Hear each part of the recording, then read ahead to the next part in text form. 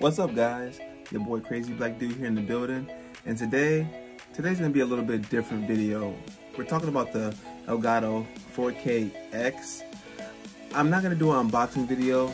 I kind of want to go over something that a lot of you guys have been probably wondering what the hell's going on with you guys' audio being real choppy, kind of sound like popcorn, popping in your ears, stuttering issues, latency whatsoever.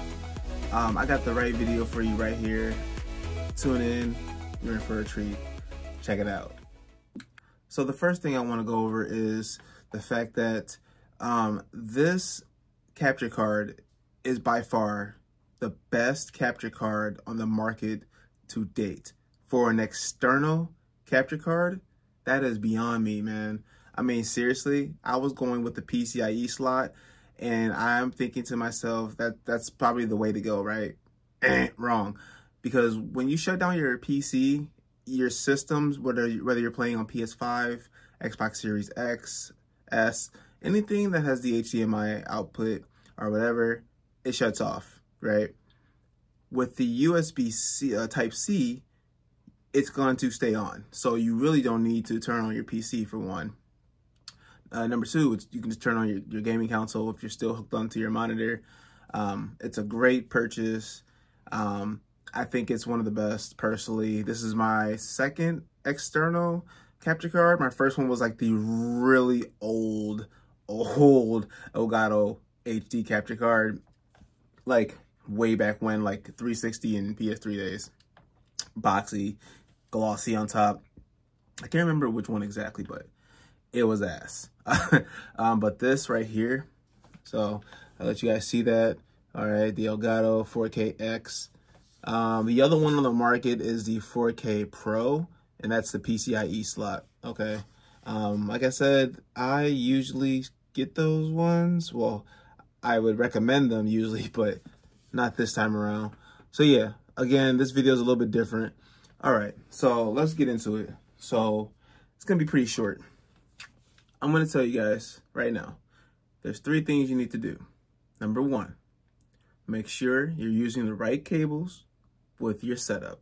And what I mean by that is the cables that come in the box. Beautiful.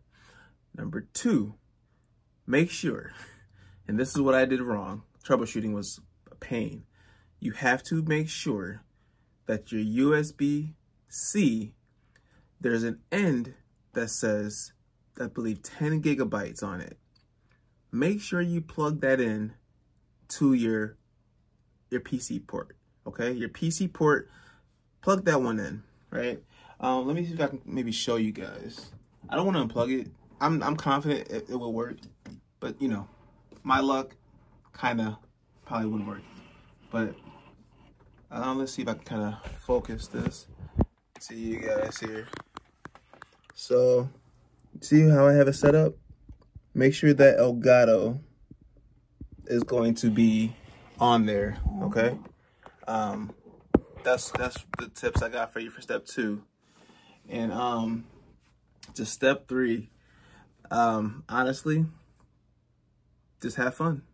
Because after that, you shouldn't have any issues. And this was the problem solver for me. So, again, short, sweet video.